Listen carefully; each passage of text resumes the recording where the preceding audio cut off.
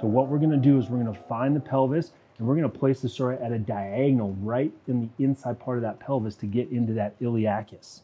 Come down onto your elbows, Pso-Rite's at a diagonal, place that peak right on the inside part of the pelvis. Now you're gonna shift and shimmy side to side, searching for that tight, tender spot. Once you find that tight, tender spot, I want you to take in a really big, deep breath, and then you're gonna exhale and you're gonna sink into that muscle. This is when you're gonna breathe and relax. Do this in the morning when you go to bed. Enjoy this.